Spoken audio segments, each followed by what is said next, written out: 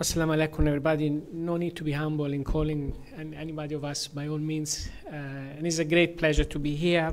First of all, thanks, Chief Executive Officer, Local Government Authority, Mohammed Nimal, for the warm welcome this morning.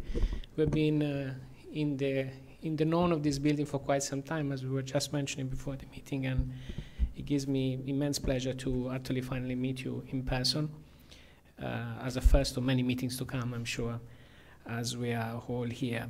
Of course, very happy to share part of this morning with the British High Commissioner to Maldives, Her Excellency Karen Rochler.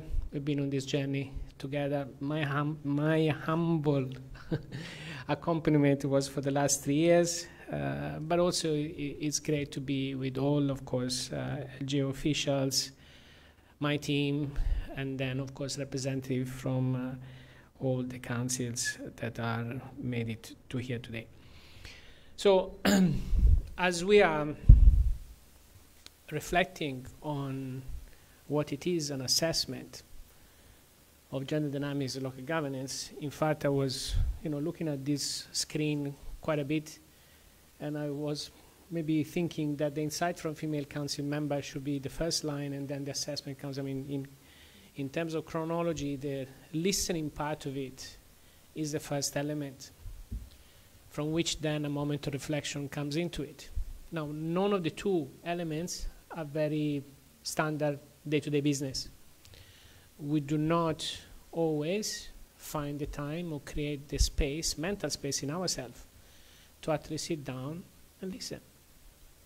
The fact that this report has been a sort of walk on the road gives me particular pleasure, because boots on the ground is always much better than staying locked in Mali on a desk. But it basically shows that I think together we managed to reach out in a way that opens our mind and our understanding on listening.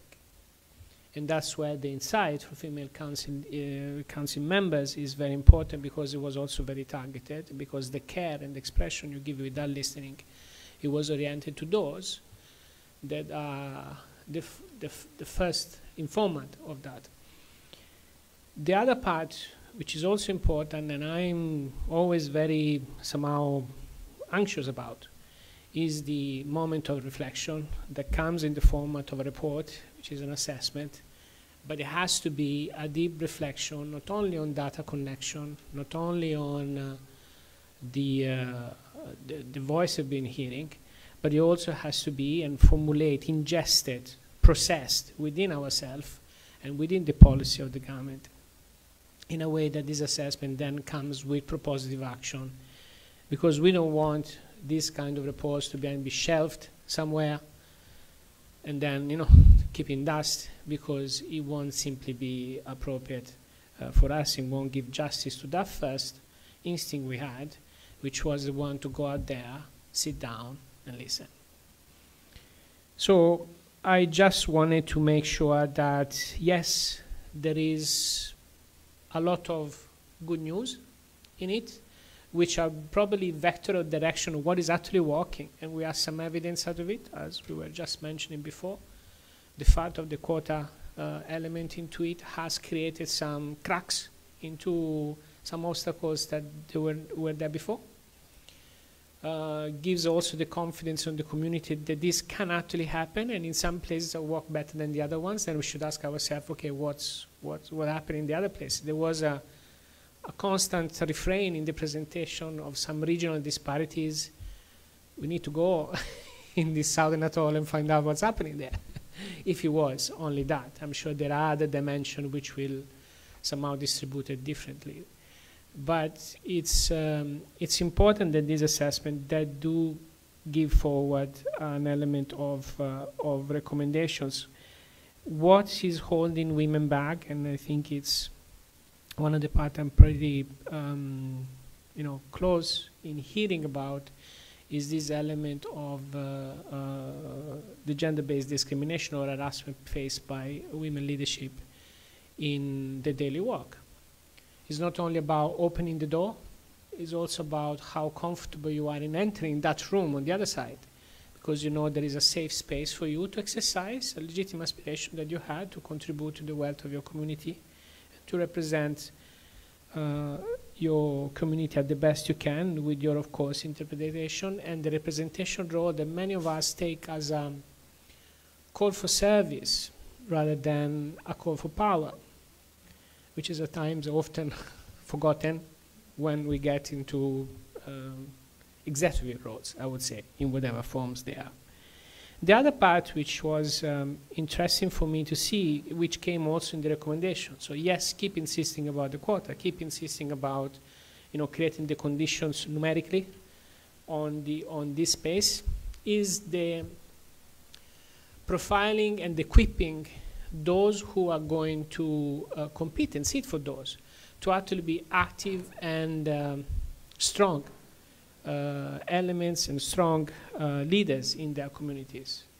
And that's the part of, I think, often being used, yes, but you know, you don't have the competencies about. We can, you know, we have many seats, but you know, you sit there, but you can't actually contribute.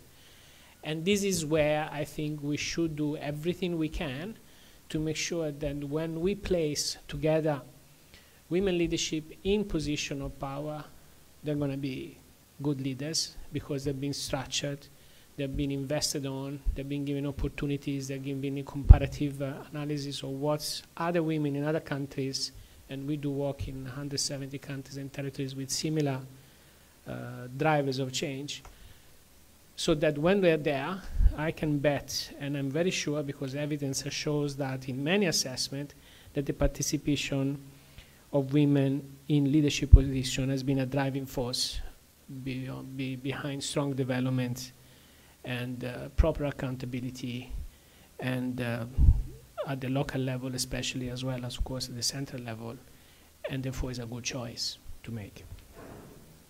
I wanted to, and just before coming on, you know, here to give a couple of remarks, I just wanted to have a copy of the book in my hands, because, as I said, it's not just number and statistics. Is a lot more than that. When you opening yourself to listen to women, is the story of a person that every morning wakes up, dress up, leaves the family unattended for some time, moves towards office with a lot of aspirations, a lot of courage, and go through a lot of obstacles with significant strength. And for that one, this is just not a statistics, it is not just recommendation and colors and tables, it's a storybook of the life of many people we have the privilege to encounter.